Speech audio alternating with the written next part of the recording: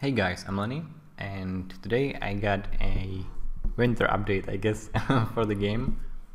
I have improved the performance quite a lot. As you can see, I have doubled the FPS. Actually, I have uncapped the FPS, and now I have capped it at 120, I think. It shouldn't go above 120, but it kinda does. Only slightly though. The issue with my performance was I was keeping track of all the tracks in the game, all the animal tracks, and that caused quite a few problems because you need to update the whole large map, and that's not really necessary. So what I'm doing right now, I'm only updating tracks that are like 3 screens away from me, which is kind of an overkill. So if the performance goes down again, I know where to look and I can improve on that. But for now, the frame rate is stable and I'm pretty happy with that. So that resolved my biggest nightmare, I guess. Yeah. And I have added a bunch of new things. I have started working on biomes. As you can see, this is like a desert biome, the usual stuff. Few cacti. There's not much else to this biome because I just wanted to generate different biomes, and I'm gonna slowly start populating them with different things. You're gonna be able to interact with those things as well, and there's a lot of work, like graphical stuff and Jesus rabbits. Alright, so there's like a random chance to spawn a desert and a snow biome, and I'm kind of forcing the game to create at least one of each. There's the snow biome, and as you can see right here, when I'm generating the map, there weren't any conflicts. Never mind. But if there are any conflicts, like there's not enough biomes created in the map, it tries to add them to the same map for like 5 times, and when it fails, that means it cannot really fit the random biome in there somewhere. It resets the map and generates it again, trying to find enough good spots for those biomes. It's not the most efficient way to do that. There are possible tweaks, but for now it's good enough, and I'm pretty happy with that. I'm also keeping track of all the animals created, just in case, because I kinda broke the system and I fixed it recently, so that's why I'm keeping track of them. There's one thing special about the snow biome. When I'm right here and I'm trying to build stuff, there's not much to see. But if I'm right here and I'm trying to build stuff, I can make a snowman. You need some coal and branches. You should technically need the pot, which is on top of his head, and a carrot. I should add the carrot. Let's add it right now. Where's the snowman? There we go. 1 carrot.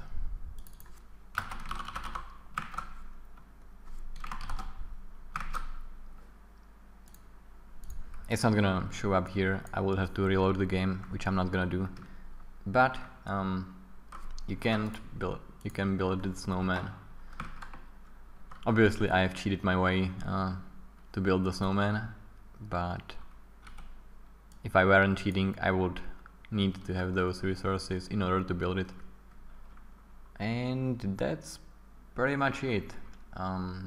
About those biomes, I had issues that they were overlapping, that they weren't generating big enough, and there was a lot of tweaks and things that needed to be done in order to draw them properly. I guess for my world there's like, it's not Earth, because you can have snow on the bottom to the south and desert to the north. I didn't think about that much. I just wanted to create more biomes, and see if I can fix them properly. That's why I created 2, because I needed to, in order to create conflicts between them. And I'm still thinking about, they might actually be able to overlap, and you could have like really cold desert and yeah, you know. But for now they cannot overlap. And I wanted to show you the wolf. Not sure if I've shown that before. Let me cheat my way to some wolfie. There we go. He kinda runs funny. I'm not sure if I've made a video about them, but I did change their behavior and they are more aggressive right now.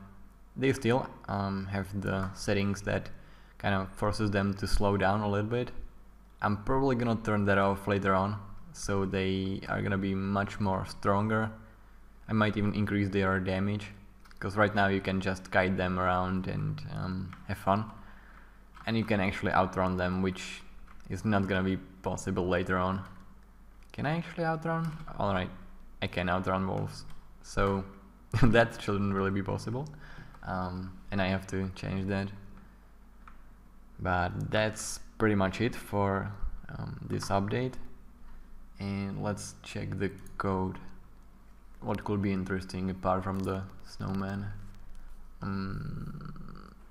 Maybe those biomes, I guess. I have remade the class that generates stuff, and it's much more readable. This part generates the whole map. It first tries to spawn all the tiles, and from those tiles it generates like sources of water, which is right here. Then it can also generate desert and snow sources, and by source I mean it there's a random check, and if it passes, the water or snow or desert tile, just one tile is created, and from that one tile the river is built or the biome is built. For biomes it starts in the bottom left corner. For rivers it can go pretty much anywhere. It can create lakes and random stuff, and if it doesn't pass any of those checks, it just adds a grass tile. For biomes the code is separated for now, but it can be like more abstract, and these parts are fairly similar, and they can be like more abstract, made into just one method. But for now I keep it separate because I needed to see all the problems and issues that I've been dealing with, and I think it's all fixed right now. I first tried to find that random tile and see if I can fit the biome in, so that's why I got this for cycle here, and it goes through all the tiles the biome requires. The size of the biome is random, of course. There's like a random range between the minimum size and the max size, and if the biome fits in, meaning that there are no other tiles apart from the grass or no tiles at all, the biome is just filled in this for cycle. The same goes for the snow biome, and yeah, that's pretty much it. It also checks if I'm inside the map, and that's all there is required. There's also a workaround for the map edge. I think it's, yeah, that's this field. I don't want those biomes to be touching the border of the map. I don't know why actually. I guess, well, that's just a feature. I've decided that they shouldn't touch, and this is the field that prevents them from touching those edges. What else I could show? I did a lot of stuff in the code that's not really seen in the game. I made some stuff more readable. Let's see, when I'm spawning animals, I can just spawn them like this, super easy. Earlier today, when I have added random wolf spawns, I just needed to write one line of code, and voila, you get wolves in the map, on the map.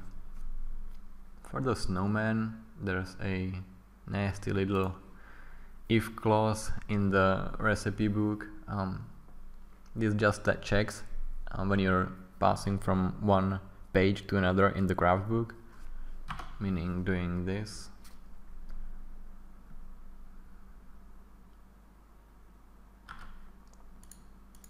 It checks what tile are you standing on, and as you can see, there's a spike trap right now. If I go to desert, there's no change. But if I were to go to the, I'm not gonna look for the snow biome, but if I were to go to the snow biome, I could see the snowman there because it checks the tile you're standing on. So in theory, you can just walk there, open your craft book, walk anywhere else on the map, and you can build the snowman there, which I'm kind of allowing to happen, because you can grab the snow and build the snowman elsewhere. I should kind of destroy the snowman later on, but if it's hot enough. But there's no temperature in the game right now, so, and the snowman is just a little, just a fun feature for now. Alright, 10 minutes, that's about it for today's video, and see ya guys next time. Oh yeah, I almost forgot, I should actually mention something about myself in each of those videos. I managed to break my rib while go-karting. It hurts like a, yeah. It's been 2 months and it still hurts, but I can breathe normally and I can move around normally, so I'm pretty much fine. My leg is finally healing after like 3 months, at least I hope so. I think it still hurts, but I think it's healing. And I bought skis, and tomorrow I'm going skiing. I got a friend who's gonna teach me how to ski properly, because till now I was just improvising. And later on we actually wanna go to the Alps, and just, yeah, Alps are really cool for skiing. And in my country we got hills, but it's nothing compared to, or mountains, it's nothing compared to the Alps. So I'm really kind of scared, because if I manage to break my rib while go-karting, what happens when I go to the Alps? Yeah. But yeah, I'm still alive and I'm still working on this. It's not my top priority, of course, but it's my like fun hobby, so I'll keep adding more. See ya guys.